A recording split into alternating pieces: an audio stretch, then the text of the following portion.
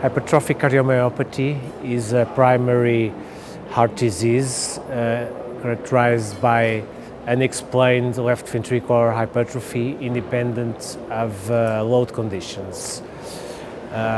Clinical assessment of this disease is very difficult because it's insensitive and unspecific. And so after the clinical examination, lots of questions remain. We use imaging to answer to all those questions, and imaging really helps us a lot. Usually patients come to us with an unexplained left ventricular hypertrophy in an imaging technique, with ECG, echo or CMR, and the first thing we have to do is to decide if these patients have sarcomeric hypertrophic cardiomyopathy or if they have phenocopes. And here we use multimodality imaging tests to detect that. It is very important to know that there are several red flags, imaging red flags, electrocardiographic red flags and imaging red flags that may point us to a specific direction and will help us in a specific and correct diagnosis. Once you have detected that hypertrophy is a sarcomeric hypertrophic cardiomyopathy, it's very important to know what to assess exactly. And you have to detect first in which phase of the natural history of the disease the patient is.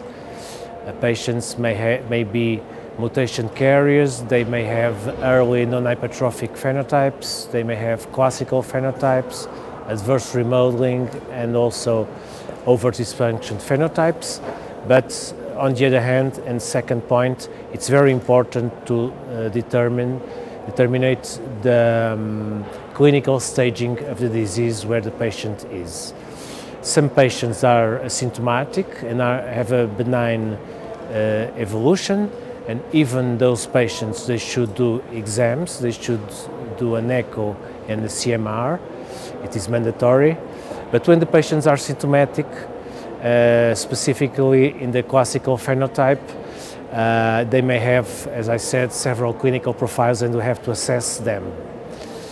One clinical profile is the sudden cardiac death profile, and in this profile we use echo and CMR as first-line techniques. Other type of clinical presentation is obstruction, and echo comes again as the first-line technique to assess obstruction. The third clinical phenotype is the atrial fibrillation and stroke phenotype, and again echo is the first-line technique assessing the LA volume and also LA function with strain, even though strain assessment of the LA is still a research tool. Some of the patients come to us with heart failure with preserved ejection fraction. These are usually non-obstructive patients, and again echo is the first-line technique trying to assess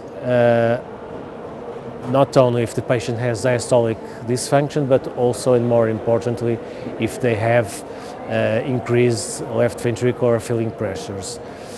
And finally, the last profile is the heart failure with reduced ejection fraction, and again echo is the first line technique. In the another end of the spectrum of these patients, some patients need to have septal reduction therapy, some obstructive patients, and here imaging also is very important in the assessment and in the selection to which is the best technique in each of these types of treatment. For instance, when you want to decide what is better, surgery, which is myectomy or alcohol septal ablation, after echo you also should perform a CMR, and after to determine which is the better